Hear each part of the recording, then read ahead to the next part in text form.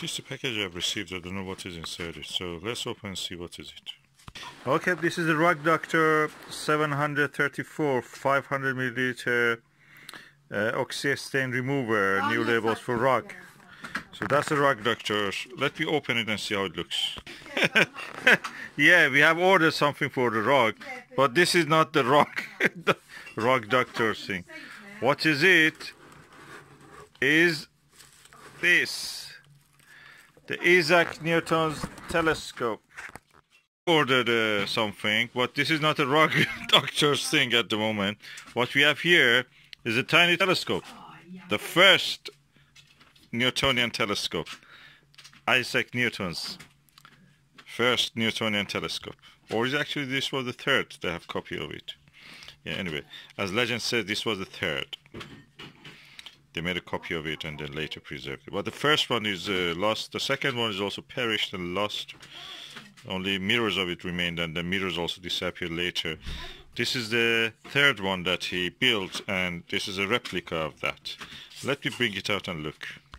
Yeah, Isaac Newton's telescope. Now we have our own version of it. And you can see it was operating with a spring. The mirror was moving back and forward, back and forth with this screw.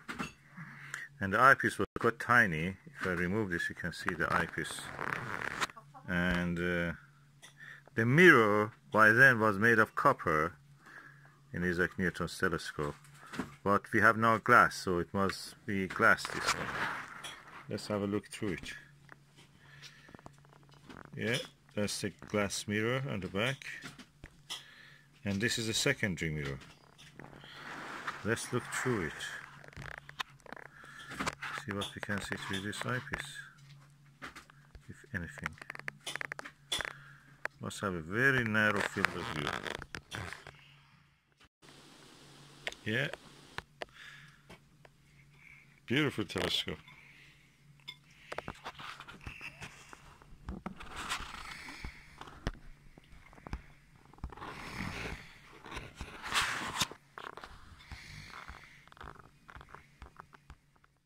This item that paid even attention to the smallest detail. This split here you see, it actually fits the front of the telescope, where there is a bar coming, and it closes on that nicely and neatly.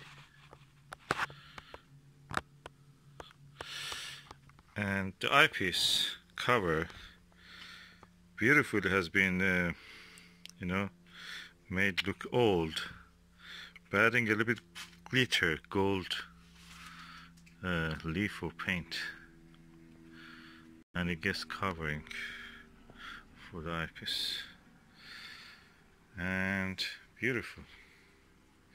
You can push this tube forward and backward by these spring mechanisms. Holding it on this was by applying pressure. So you had to apply pressure on these two clamps on the bolt to hold it in place. Otherwise this will fall that way or this way. But it's reputed that Isaac Newton was able to see the four satellites, four moons of the Jupiter with this telescope. Good for him, good for us. We have no more advanced version. That's a Microsoft